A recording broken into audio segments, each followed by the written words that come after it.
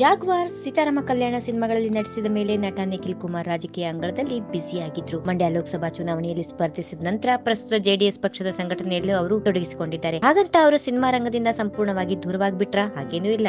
ವರ್ಷದ ಹಿಂದೆಯೇ ಅವರಿಗೆ ಅನೇಕ ಬ್ಯಾನರ್ ಗಳಿಂದ ಆಫರ್ಗಳು ಬಂದಿದ್ವು. ರಾಜಕಾರಣದಿಂದಾಗಿ ಅವರು ಅತ್ತ ಮನಸ್ಸು ಮಾಡಿರಲಿಲ್ಲ. ಈಗ ದಕ್ಷಿಣ ಭಾರತದ ದೊಡ್ಡ ನಿರ್ಮಾಣ ಸಂಸ್ಥೆಯ ಸಿನಿಮಾಕ್ಕೆ ನಿಖಿಲ್ ಹೀರೋ ಅಂತೆ. ಆ ಚಿತ್ರಕ್ಕೆ ಕನ್ನಡದವರೇ ನಿರ್ದೇಶಕ ಅನ್ನೋದು ಕೂಡ ಮತ್ತೊಂದು ವಿಶೇಷ. ಗಜಕೇಸರಿ, ಹೆಬ್ಬುದಿ ಸಿನಿಮಾಗಳಿಂದ ಗಮನ ಸೆಳೆದಿದ್ದ ನಿರ್ದೇಶಕ ಕೃಷ್ಣ ಇತ್ತೀಚೆಗಷ್ಟೇ ಪೈಲ್ವಾನ್ ಚಿತ್ರವನ್ನ ತೆರೆಗೆ ತಂದಿದ್ದಾರೆ. ಅಲ್ಲಿ ಕಿಚ್ಚ ಸುದೀಪ್ ಅವರನ್ನ ಡಿಫರೆಂಟ್ ಲುಕ್ ನಲ್ಲಿ ತೋರಿಸಿದ್ದಾರಲ್ಲದೆ 5 ಭಾಷೆಗಳಲ್ಲಿ ಆ ಸಿನಿಮಾವನ್ನ ಬಿಡುಗಡೆ ಮಾಡಿದ್ದಾರೆ. ಇದೀಗ ಅವರು ಮುಂದಿನ ಸಿನಿಮಾ ಯಾರಿಗೆ ಮಾಡಲಿದ್ದಾರೆ ಎನ್ನುವ ಕುತೂಹಲಕ್ಕೆ ಬ್ರೇಕ್ ಬಿದ್ದಿದೆ. ನಿಖಿಲ್ ನಟನೆಯ ಹೊಸ ಸಿನಿಮಾಗೆ ಕೃಷ್ಣ ನಿರ್ದೇಶನ ಮಾಡಲಿದ್ದಾರೆ ಎನ್ನುವ ಮಾತು ಕೇಳಿ ಬರ್ತಾ ಇದೆ. ಇನ್ನು ಕತ್ತಿ, ವಡ ಚೆನ್ನೈ, 2.0, ಇಂಡಿಯನ್ 2 ಸೇರಿದಂತೆ ಸಾಕಷ್ಟು ದೊಡ್ಡ ಬಜೆಟ್ ಸಿನಿಮಾಗಳಿಗೆ ಬಂಡವಾಳ ಹೂಡಿರುವ ಲೈಕಾ ಪ್ರೊಡಕ್ಷನ್ ಸಂಸ್ಥೆಯು ಈ ಸಿನಿಮಾವನ್ನ ನಿರ್ಮಾಣ ಮಾಡಲಿದೆ ಅಂತೆ. ಇದು ಈ ಬ್ಯಾನರ್ ನ ಮೊದಲು ಕನ್ನಡ ಸಿನಿಮಾವಾಗಲಿದೆ. ಅಂದಹಾಗೆ ಇದು ಬಹುಭಾಷೆಯಲ್ಲಿ ನಿರ್ಮಾಣವಾಗಲಿದೆಯೇ ಇಲ್ಲವೇ ಎಂಬ ಬಗ್ಗೆ ಸದ್ಯ ಯಾವುದೇ ಮಾಹಿತಿ ಇಲ್ಲ.